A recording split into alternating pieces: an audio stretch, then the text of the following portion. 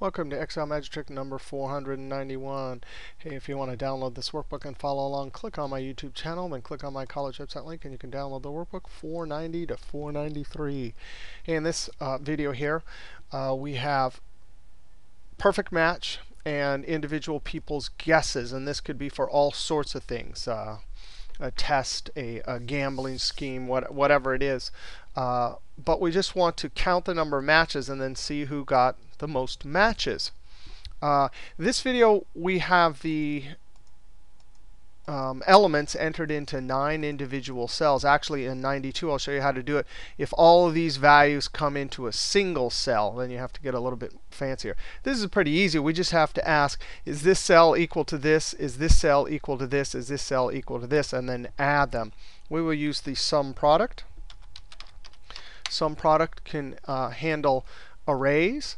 And first, let's do our ranges. We're just going to go, bloop. Is that right there? All of those individual cells, that's 9 cells. Are those equal to these 9 cells? Now, I want to copy this down, so I need to lock this, because each one of these different set of guesses need to be compared to that. So I'm going to hit the F4 key.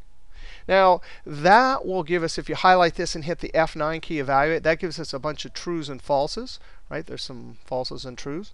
Control Z, don't leave it like that. How do you convert trues and falses to ones and zeros? I'm going to put a parentheses here, and then a double negative and parentheses. So all we've done is put double negative in front of some parentheses, housed all the trues and falses.